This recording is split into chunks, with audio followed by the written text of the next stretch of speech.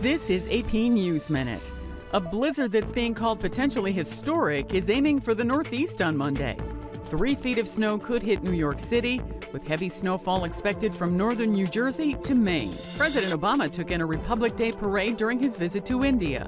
He's the first U.S. president to be honored as the chief guest at the festivities. A left-wing political party in Greece is getting ready for coalition talks after its sweeping election victory.